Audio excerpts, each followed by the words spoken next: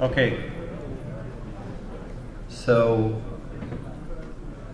since the first Everest 1 and Everest 2 studies, more than 16,000 patients had the mitral creep repair all over the world. And with the increases with the experience, the device time is shorter right now. The implant rate success is above 95%.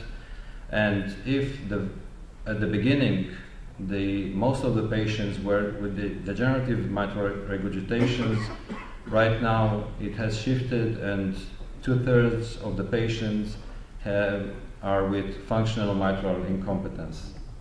What about Israel?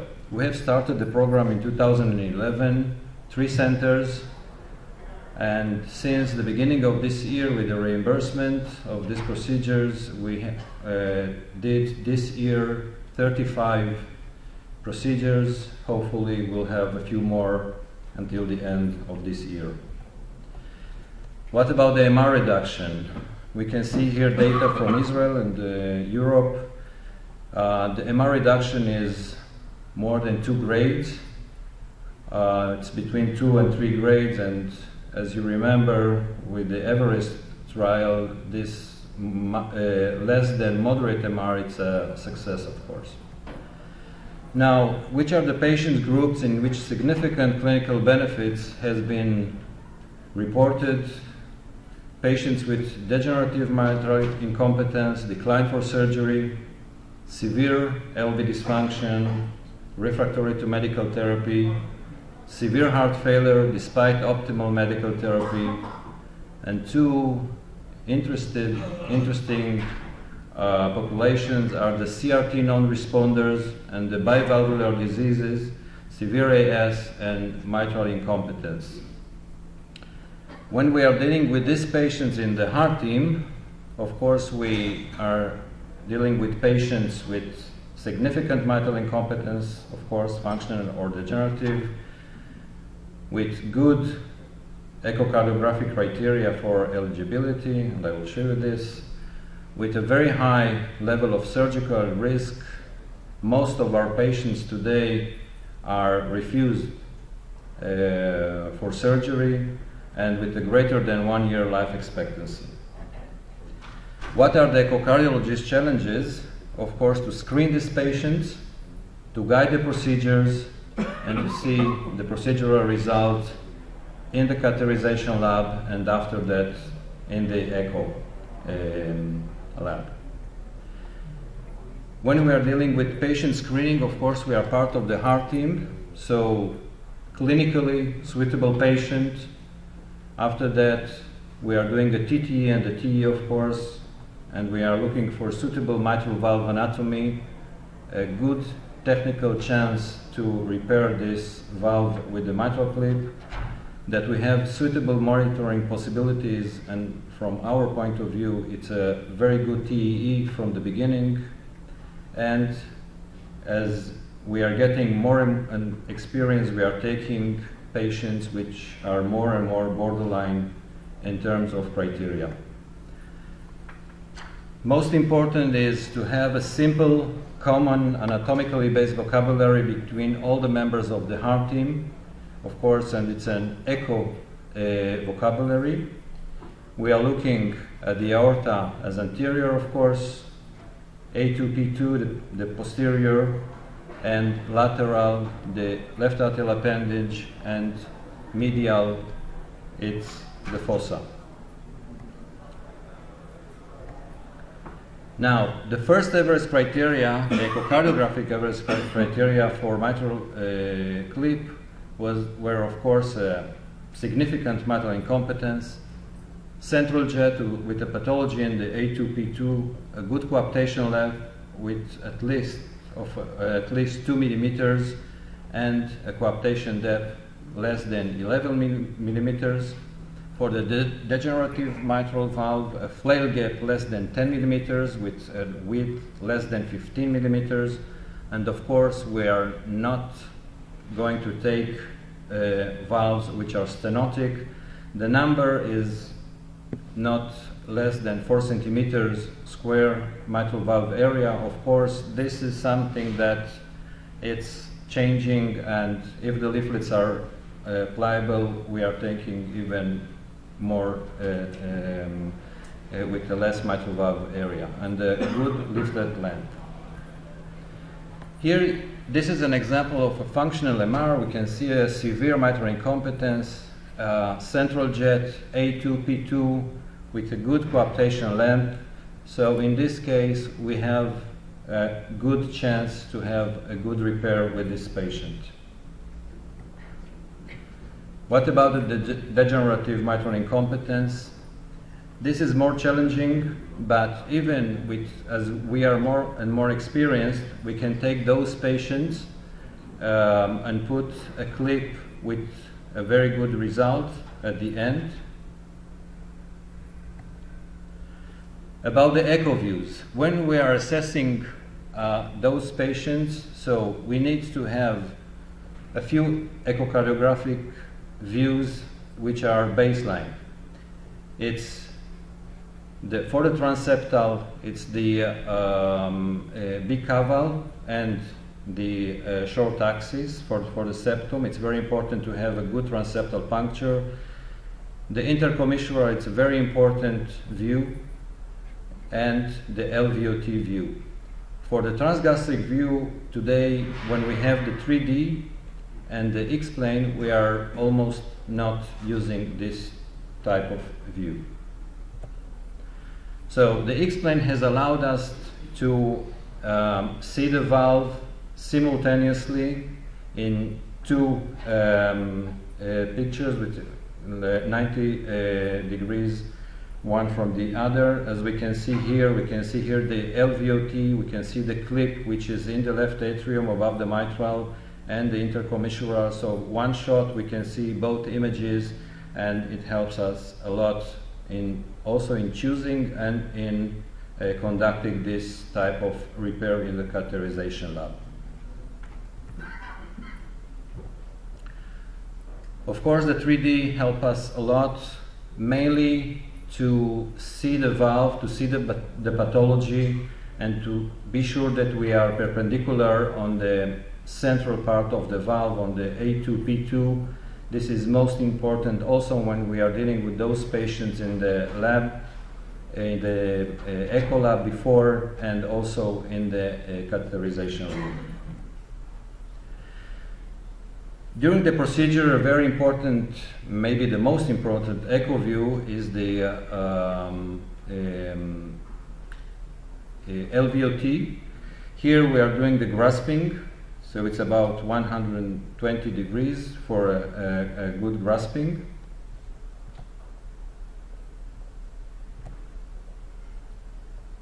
And let's see some examples. This is a patient which is suitable for mitral clip. Pathology in A2, P2, central jet.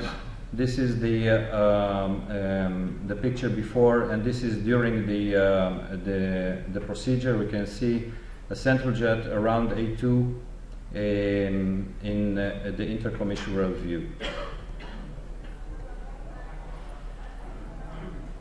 On the left, we can see case which is rejected. We have rejected this case because barely there is no posterior leaflet, and even today, as we are more and more experienced, this is a case that we would reject preliminary. On the right side, it's a case which is borderline. Why this is a borderline case? Because as we can see, the coaptation, it's a little bit problematic here.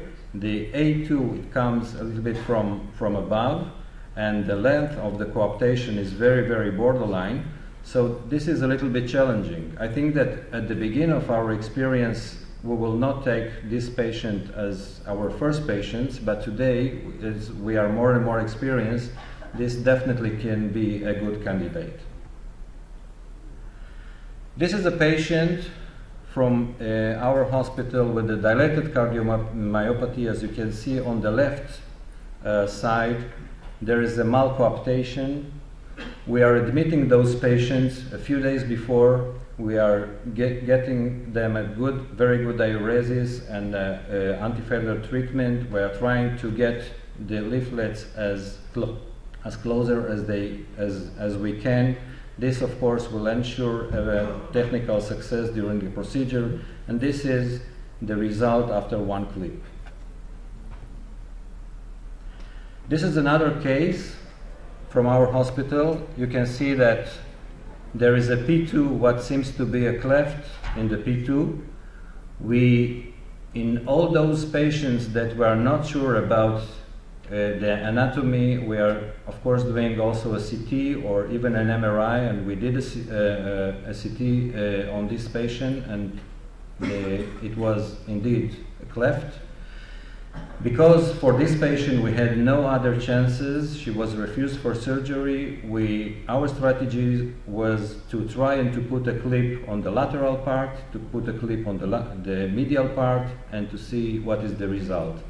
And on the right side, the lower right side, you can see the result after only one clip on the lateral part of what seems to be a cleft, and it looks like a very nice result. We are using a lot the X-plane. X-plane is a very, very important tool for us in the assessment of those patients. Always look for the largest vena contracta and the largest jet. We are putting our cursor on the middle portion of the valve, and we are sweeping it anterior and posterior, and for the largest jet that we can see, and we are looking also on the LVOT image. This is a more challenging example that, of course, this is not our first case that we had, but definitely we can do those cases today. It's a prolapse, a P2 prolapse. We can see it very nice here in the 3D, a P2 prolapse. It's a little bit more challenging, but of course it's doable, and we are doing those cases today. Which cases we are going to reject for mitral clip? We can see here a rheumatic heart disease, stenotic valve, thickened leaflets. There is something here which is very mobile, so many reasons not to take this patient for a mitral clip.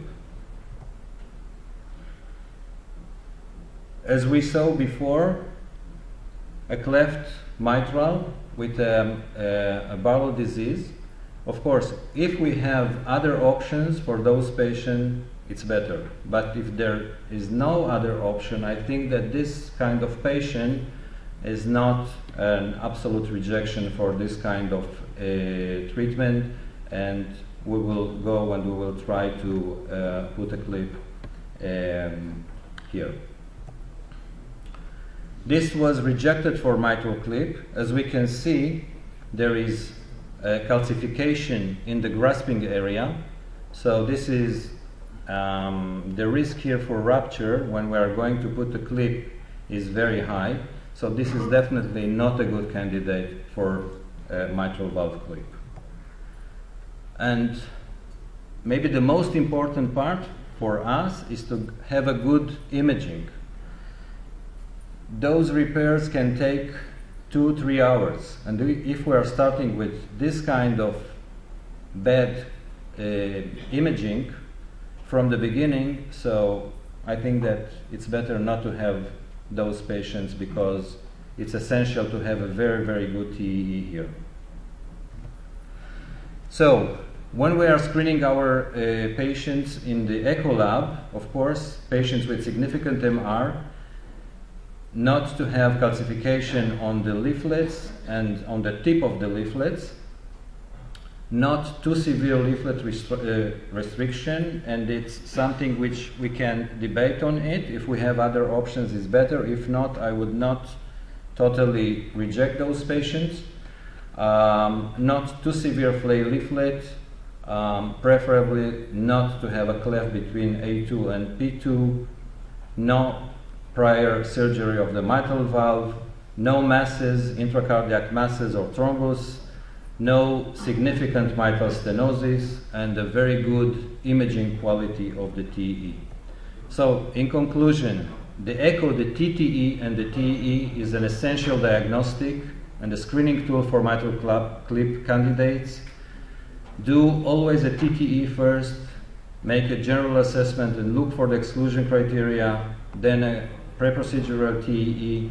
Be sure that you have a good imaging, 2D and 3D and X-plane, and understand very well the anatomy.